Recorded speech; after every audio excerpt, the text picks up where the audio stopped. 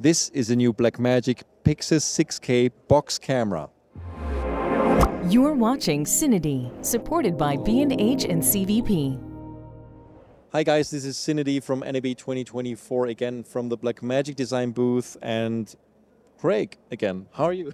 I'm still good, Nino. Still good. It's the third video. We're talking about the PYXIS 6K, one of the many cameras you introduced this year. So this is a completely new camera design. What can you tell me about it? It is, yeah. So a completely new platform for us where we've had the pocket cameras previously as our smallest digital cinema products. And the Ursa probably the product as our main workhorse products, if you will.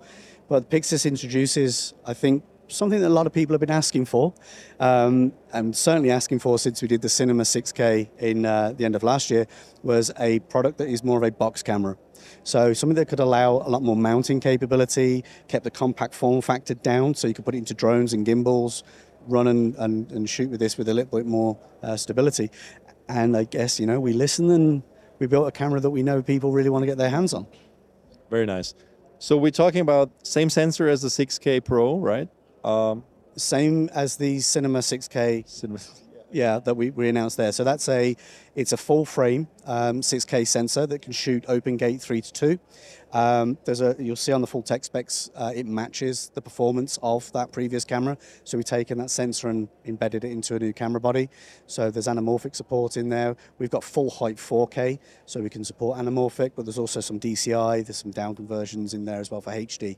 So it's a multi-purpose camera and a ton of capability across that sensor, but principally the quality we get from an open gate 6K is stunning on the sensor itself. Very nice. It also supports the new viewfinder. I see the USB-C viewfinder port here, right? Yes, it does. So the Ursa Cine EVF that we've announced with the Ursa Cine 12K camera is adaptable to the PYXIS. Doesn't come with the camera, so when you buy the camera, it's body only. But you could choose to buy the EVF. It's $16.95 US, and then you'll get the mounting kit as well for that, so you can put this onto there and use that really high quality OLED EVF with the PYXIS as well. L-mount again, right? This is an L-mount camera? So you've got three options. Yeah. You've got an L mount, you'll have a lockable EF, and you'll have a PL mount. But it's interchangeable? It's not, no. So the camera will be locked to the mount that you choose. So choose carefully. There's three options in the product range. The PL mount is a little bit more expensive than the other two, but it isn't interchangeable. So if you're going to want to use alternative lenses, you're going to have to use external adaptation on the lens mount. Well, you could adapt a PL adapter on L mount, right? And an EF adapter as well.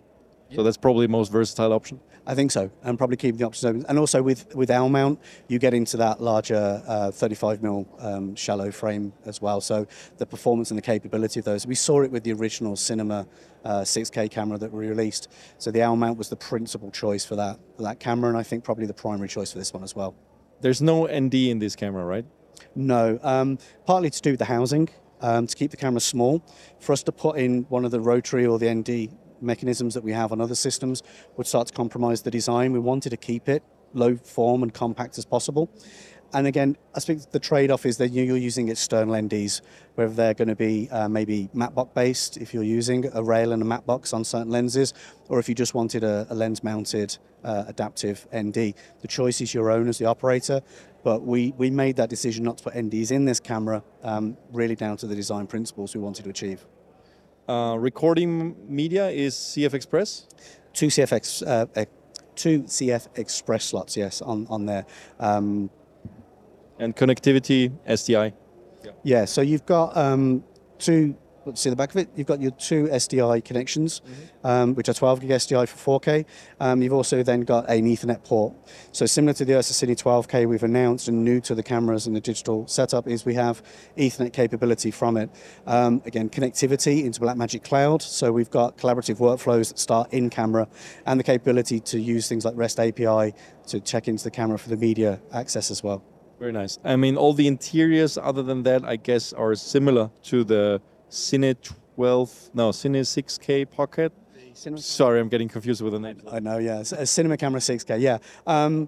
Similar.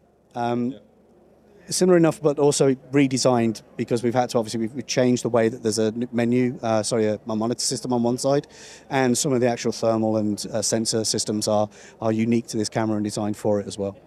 Okay, anything else you want to mention? I think on the other side of the camera, on the operator side here, we have an interchangeable cheese plate option. So the camera will come with this blank plate that you've got some mounting for it, but also you can get a cheese plate option. It's about $50, so you have much more mounting capability. We expect we'll probably do some alternatives, maybe some rosette mounts, but I think also as well it's an open plate. So if you want to build your own, or if there's be some third parties out there that got a particular use, you could build that on there. And then also you've got a USB-C port on here. So if you wanted to tether the camera to a mobile system, or if you've got an external USB-C recording, you could just use this basic mount with Velcro to then mount the USB-C recording on there, because it would be a little bit clumsy just hanging it off the side of the camera instead. Okay, cool. So pricing, availability. So pricing is $2,995 for the EF or for the L mount option. If you want the PL option, that's a little bit more expensive at $3,195. I mentioned the cheese plate, that's $59 as well if you want to add that onto those. And we'll be shipping the product out in June. Awesome. Thank you, Craig. Thanks for your patience with all the videos we've been doing. And thanks everybody for watching. Check CineD.com and our YouTube channel for all the other videos we've been doing here at the Blackmagic Design booth about the Ursa Cine 12K, 17K, the Viewfinder, DaVinci Resolve, I don't know what else, a lot of stuff. And it's either on there already or will be coming soon. And of course, a lot more videos from NAB 2024 in general. Thanks for watching.